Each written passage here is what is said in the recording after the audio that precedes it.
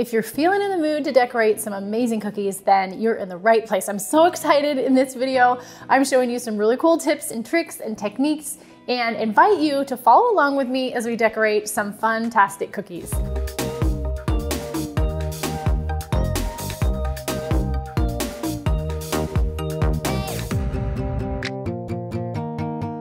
Friends and family are gonna be so happy when you share these really cute cookies with them too. So, all right, let's get started. Come on in, we're gonna get to decorating today. I have in front of me some what are gonna be ocean themed cookies. So we've got a circle over here we're gonna turn into a sand dollar, and as you can tell by this shape, this is a shell. So I'm gonna show you a really easy way to decorate these. In front of me, I've got just some basic tools. I've got some scissors that I cut my bags with, and then I've got my scribe tool I'm gonna put out here. For our round sand dollar, I've just got some beige icing, and you can do any color that you want, but I decided to do just kind of a beige sand for a sand dollar.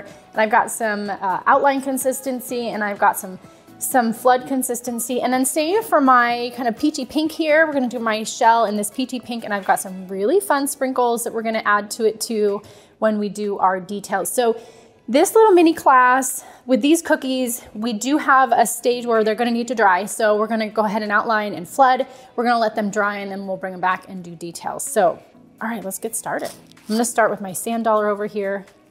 And I do have this one cut to a pretty thin width. It's gonna help when I do the details, but it's also gonna serve just great to do this outline. So here's what we're gonna do. The sand dollar really has kind of 5 main sections. And what I'm gonna start, I just want you to follow along. So if you just watch, I'm gonna do 5 kind of teardrop shapes, and then I'm gonna do a kind of a wonky outline around the edge, but don't worry, it's gonna turn into a sand dollar. Okay, so I've got right here, I'm gonna go ahead and do teardrop shape. Now they're gonna look a little bit bigger. They're not gonna end up, once they're flooded and everything, these aren't gonna end up looking so big. But what happens when you flood is it kind of takes over, the flood kind of takes over and ends up looking, this little cutout piece is gonna end up looking a lot smaller. Okay, so this doesn't have to be exact either. Okay, so now around the edge, I wanna create like a little divot, and then go ahead and create that first section. Then I'm gonna go in, create the next one. They don't have to be exact. That's the third one over there, this one, whoops. And feel free to go ahead and rotate your cookie. All right, so this one, I want to be this one, and then around. Awesome, okay. So the next step is I'm gonna grab my flood, and I do need to cut this one. So I'm just gonna cut this to, you know, it's gonna be about spaghetti thickness there. And this was sitting for just a second, so if that happens with you, you've mixed your icing, and if it sits for a minute, just go ahead and massage the bag, get all gotta make sure it's all really nice and mixed together, and we're gonna go ahead and flood. So I'm gonna do these little, around these teardrops first.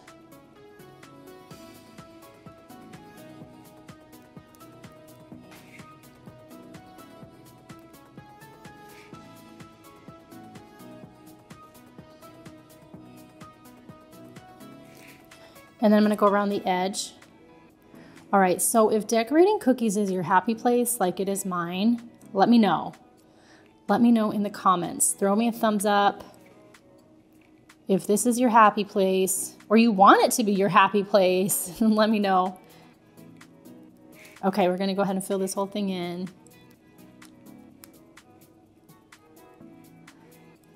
Pretty well. Don't overfill it, but I definitely wanna make sure that it gets nice and filled. All right, I'm gonna grab my scribe.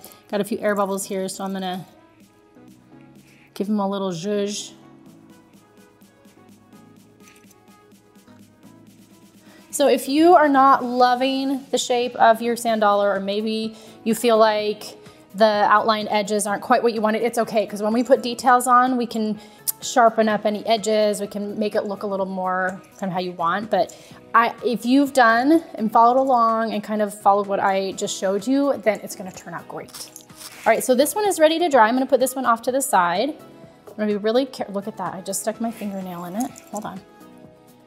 No problem, look at that. We just smooth it out again. I'm gonna be careful when I pick this one up. Just make sure I pick it up from the bottom. Okay, I'm gonna set that way over here to dry. Let's dive into our seashell. All right, so we're just gonna go ahead and outline and flood this thing.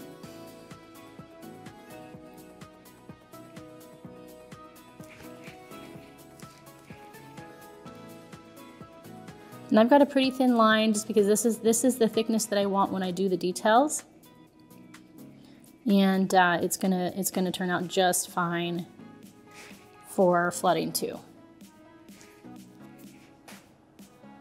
Oops, it doesn't want to play nice. There we go.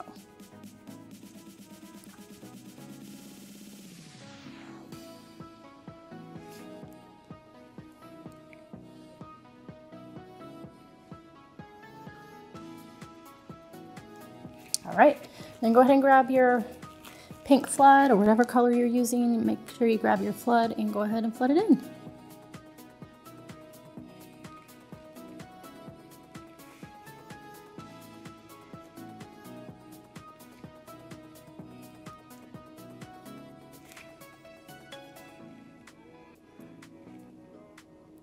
So the first time that I ever did kind of a sea theme, it was kind of a mermaid theme. Pretty sure I did it for my daughter's birthday and then ended up doing a couple of custom orders for them too. And these were some of the funnest shapes to do. Just wait till we do the details and get the sprinkles on there. Oh, it's so fun. All right, let's get some icing, really good flood in here. Let's break out that scribe. I'm gonna make sure that it's all nice and mixed in. Get rid of some of those air bubbles. Get a good flood on here. Okay. Perfect. Perfect enough. It doesn't have to be totally perfect because we're gonna add details later. So I'm gonna put this off to the side and let that dry too.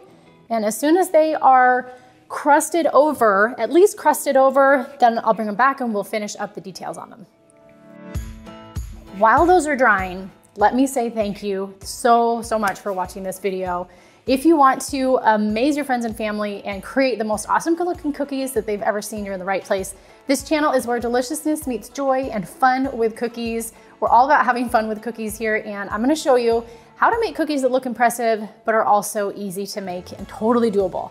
So please do me a favor, like this video, subscribe to the channel, make sure you don't miss an episode, hit that notification bell, and be sure to share this with your friends, your family, coworkers, anybody that you think might like to learn a little bit more about cookies and baking.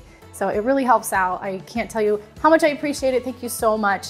And now let's check out our cookies. I've got some that are dried and I'm gonna bring them back here and we'll do our details. All right, so I've got my dry sand dollar and my dry shell, and I've got some, my detail, kind of my thicker icing consistency here. And then same over here. Let me show you what details we're gonna put on. And then I have a surprise for you after that too. Okay, so take a look at this. We're basically going to do a nice outline around all of these edges, and it's really gonna help this cookie come together.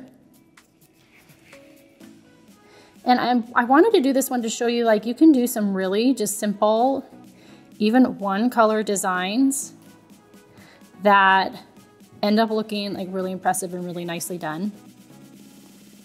Okay, so we are bringing this around.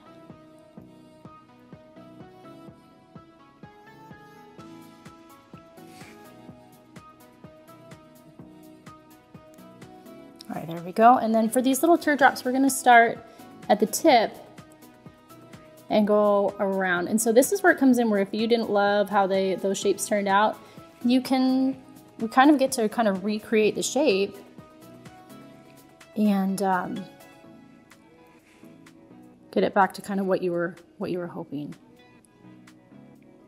If you like your teardrop shape, how you did it initially before you flooded, that was awesome too. You can just go ahead and copy that exact line.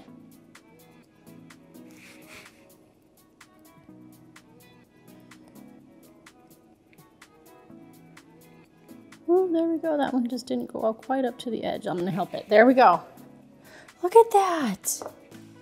If you wanted to add some sparkle to it, you could. Put that together with our shell and watch what happens here.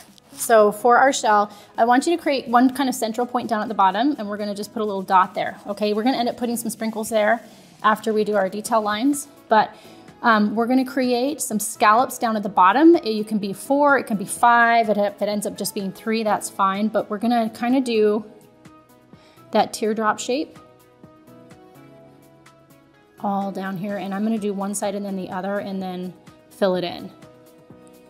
And I think I could fit 2 more. So we're gonna do one here. I'm just gonna do another one. Okay, and then we're gonna do the same thing with all of our big scallops, okay? So I'm gonna start here. Oh, it's curling up on me. Here we go.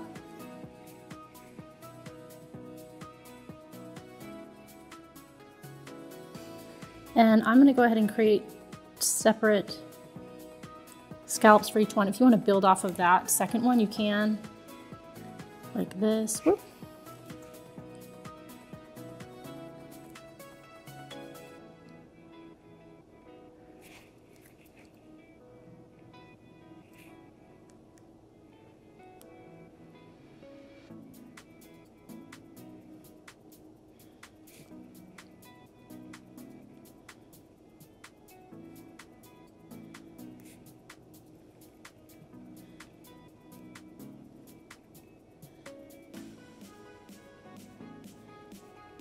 Look at that beautiful shell shape.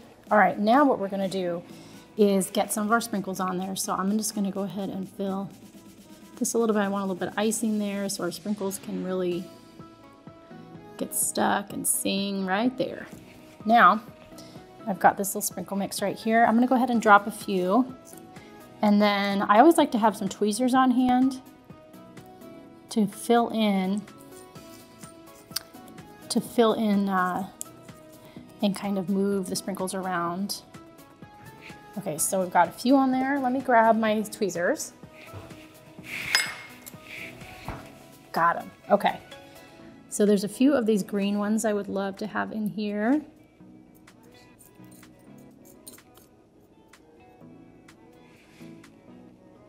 This is one of the secrets to getting your sprinkles to look awesome, is actually placing them right where you want them. Sometimes when you just sprinkle them on, you don't quite get, you know, the look that you're going for. Okay, hold on. I'm gonna go ahead and turn this over to shake any other ones off. Okay, there we go.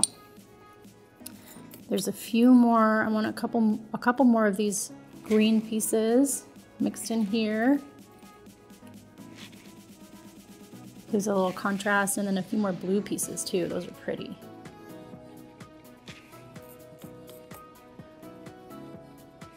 Maybe another gold one right there.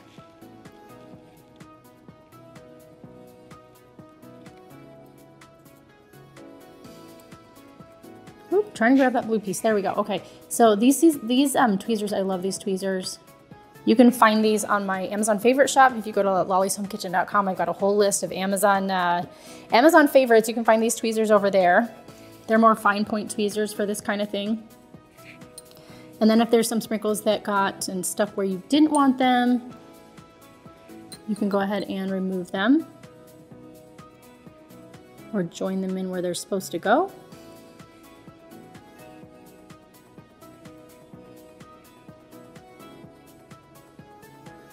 There we go. I'll leave that one right there. Whoop. There we go. Okay. There we go. There's my pretty shell with all of the sprinkles on there, and I've got my sand dollar, and I want to show you just one more, okay? Okay, I want to show you just one more. I actually have a starfish here. I have this one already outlined and flooded. It's a really pretty sea green color, and I'm going to show you how to throw some details on here. Okay, let's see. Oh, I've already got this cut. So I've got a pretty fine line here. I think I might cut it just a little bit more. And what I've done with this one, this is just a regular star shape. So when I outlined this, I created some variation in the, I didn't line the exact cookie shape. I actually created some variation when I went around so that it made it more of a kind of an interesting sand dollar shape. Not a sand dollar, I'm sorry, starfish shape. We're working with the starfish now. Okay, so now we're going to outline and add some dots that will turn this into the cutest starfish ever.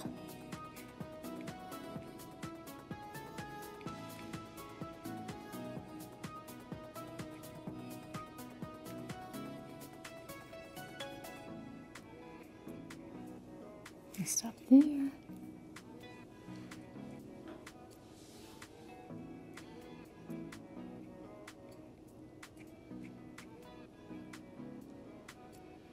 All right. So let's do this. I'm going to join that line right there. Okay. Now I'm going to do a big dot in the center. And then I'm going to do some going out on each arm here.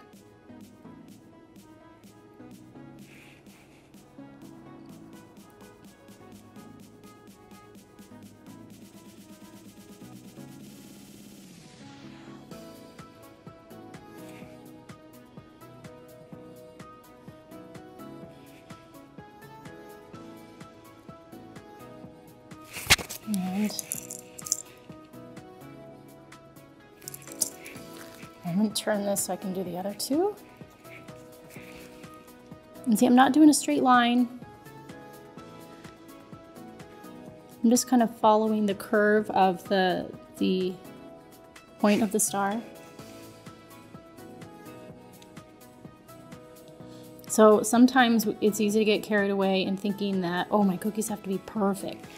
And they don't have to be perfect according to other people's standards. They just need to be something that you enjoy, and really there's no such thing as perfect, just what you love and what you think is wonderful and beautiful. So there we go. I wanted to show you the starfish too, along with our sand dollar and our pretty little shell. I hope that you enjoyed this little mini class and can use some of these techniques on other cookies as well. Let me know in the comments if you're planning to make some of these cookies. I'd love to know. And if you really want to improve your royal icing technique a little bit more, get really good at straight lines, and would like to do it fast, look no further.